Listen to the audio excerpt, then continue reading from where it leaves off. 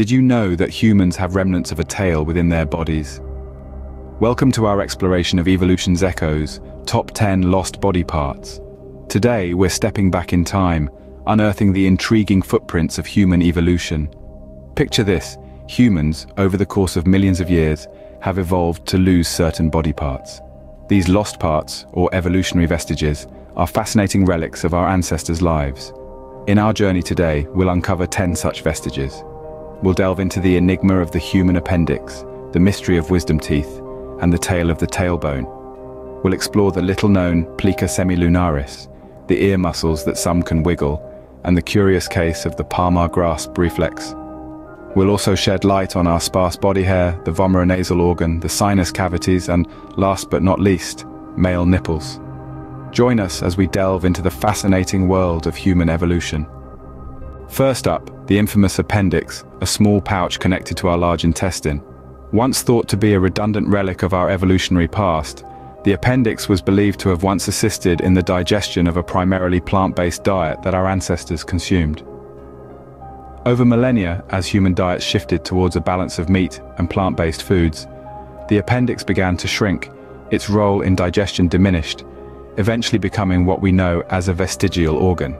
However, don't be too quick to write off the appendix.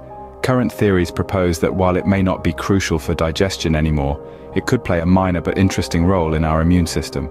Some researchers suggest that the appendix might act as a safe house for beneficial gut bacteria, offering a refuge during times of illness. Once a critical part of our digestive system, the appendix now serves a reduced but intriguing role. Next, we dive into the world of wisdom teeth, the third set of molars that often cause trouble in adulthood. These late bloomers of the dental world once played a crucial role in our ancestors' survival. Back in the day, a rough diet of roots, leaves, meat and nuts meant our predecessors needed all the molar power they could get. But as we evolved and our diets changed, our jaws followed suit, gradually becoming smaller. With less space in the mouth and the advent of cooking softening our food, these third molars became less necessary. Today they often don't even have enough room to emerge properly, leading to misalignment and impaction. This lack of space is why wisdom teeth often need surgical removal today to prevent potential complications such as pain, infection, and damage to surrounding teeth. From essential tools for survival to modern dental dilemmas, wisdom teeth certainly leave their mark. Ever had a tailbone injury? Then you've felt the vestige of our ancestral tail. This small bone at the base of our spine, known as the coccyx, is a throwback to a time when our ancestors had tails. These tails served a variety of purposes. They were used for balance, communication, and even as an extra limb to hold onto branches. Over time, as our ancestors evolved into bipedal creatures, the need for a tail diminished. They began to rely more on their arms and legs for balance and communication, making the tail redundant. As a result, it slowly receded over generations, leaving behind what we now know as the coccyx. Today, the coccyx may not wag or swing from trees, but it still has a purpose. It serves as a support structure for various muscles and a place of attachment for the pelvic floor. However, its prominence can lead to discomfort or pain if injured, a condition known as coccydynia. Though we don't wag our tails anymore, this small bone serves as a reminder of our evolutionary past. Ever notice the tiny fold in the corner of your eye? That's the plica semilunaris, a remnant of a third eyelid. It's a tiny, crescent-shaped piece of tissue nestled in the corner of our eyes, a gentle nod to our evolutionary past. This third eyelid, fully functional in many animals, plays a crucial role in maintaining eye health, offering an additional layer of protection and distributing tears across the eye surface. In humans, however, the functionality of this third eyelid has diminished. The plica semilunaris doesn't sweep across our eyes like a windshield wiper, as it does for birds, reptiles, and some mammals. Instead, it has a reduced role, helping with eye movement and drainage of tears. Is it a useless artifact of our evolution? Not quite. Even though it doesn't blink like a lizard's, the plica semilunaris plays a small but significant role in our eyes. While we may not blink it like a lizard, the plica semilunaris is a fascinating vestige of our evolutionary journey. Can you wiggle your ears? Some people can, thanks to vestigial ear muscles. Yes, you heard that right. We humans possess tiny muscles around our ears, a fascinating remnant from our evolutionary past. In many animals, these ear muscles play an essential role. They allow creatures like cats and rabbits to rotate their ears towards sounds, enhancing their ability to detect predators or prey. It's a survival thing. But in humans, these muscles have largely lost their function. We don't need to swivel our ears to survive anymore, thanks to our complex brain that processes sound information in a much more sophisticated way. Yet, intriguingly, a small percentage of people can voluntarily control these muscles to wiggle their ears. It's a harmless, albeit amusing, trait that doesn't provide any particular advantage or disadvantage. So why can some people do it? It's likely just a quirk of genetic variation, a random throwback to our animal ancestors. From ear wiggling to sound localization, ear muscles certainly lend an ear to our evolutionary history. Ever seen a baby grasp a finger tightly? That's the Palar Grasp reflex, a vestige from our tree-dwelling ancestors. Fascinating, isn't it? This reflex is an automatic response from newborns, where they clench their tiny fists around anything that strokes their palms. Our primate ancestors heavily relied on this reflex. Imagine baby monkeys clinging onto their mother's fur as she swung from tree to tree. This instinctive grasp was essential for their survival. It helped them stay secure and close to their mother, safeguarding them from the dangers of the wild. However, as we evolved and moved away from tree dwelling, this reflex lost its prime importance. Today, it's a temporary reflex that fades away within the first 6 months of a baby's life. It's been replaced by voluntary grasping, allowing us to manipulate objects with precision, a skill vital in our tool-using society. While we don't swing from trees anymore, the Palar Grasp reflex is a charming reminder of our past. Ever wondered why we have so little hair compared to other mammals? Let's explore the evolution of body hair. Our prehistoric ancestors were once covered in a thick layer of fur, much like our primate cousins today.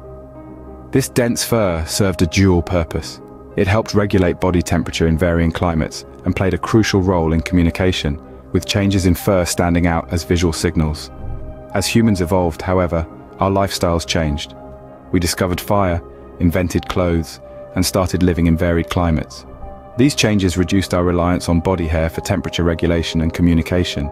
Today, our body hair is much thinner and serves minimal practical purpose. Some suggest it aids in the distribution of pheromones, while others believe it's simply a relic of our past.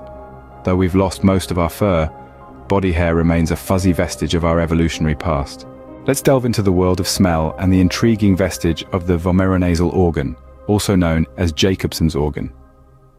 You may be surprised to know that many animals, from mammals to reptiles, possess a vomeronasal organ, a critical tool for detecting pheromones. This unique organ is equipped with special sensory cells to pick up chemical signals from the environment, aiding in various behavioral responses. In humans, we see a remnant of this organ in our nasal cavity, but its functionality is a topic of intense debate among scientists. While it doesn't sniff out pheromones like the vomeronasal organ of a snake or a dog, it's believed to play a role in communication. So, why did we lose this useful feature? The evolutionary reasons are not clearly understood. Some scientists suggest that as our ancestors evolved to rely less on smell for survival, the need for a potent pheromone-detecting organ decreased. Though we may not sniff out pheromones like a snake, the vomeronasal organ offers a fascinating whiff of our evolutionary past. Ever suffered from sinusitis? Then you felt the impact of our vestigial sinus cavities. Once upon an evolutionary timeline, these air-filled pockets within our facial bones served a protective role. They helped humidify the air we breathed in, caught potential pathogens, and even made our ancestors' heads lighter, aiding their survival in an ever-changing environment. Fast forward to today, and our sinus cavities are somewhat of an evolutionary hangover. They cause us issues like sinusitis, and inflammation often leading to headaches, congestion, and a world of discomfort.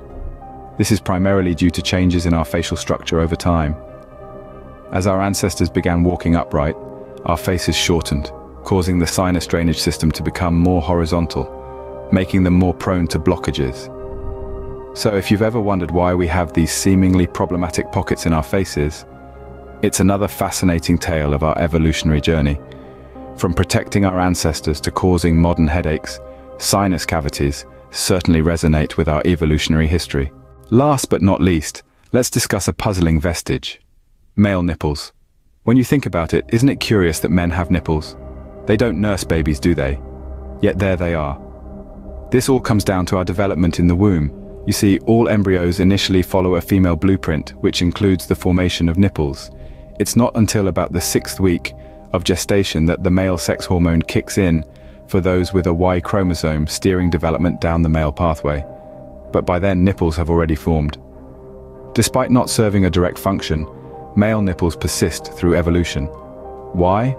Well, they're not harmful, and evolution tends to ignore traits that don't affect survival or reproduction.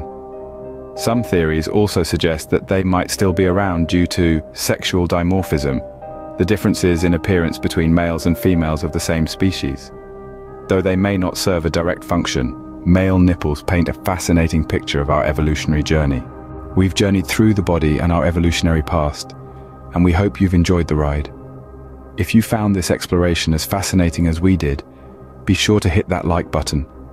Don't forget to subscribe so you won't miss out on future voyages into the mysteries of our world. And we're always eager to hear your thoughts, so drop a comment below. Maybe you've got a topic you're burning to know more about. We're all ears. Remember, every part of you tells a story of evolution. Until next time, keep exploring.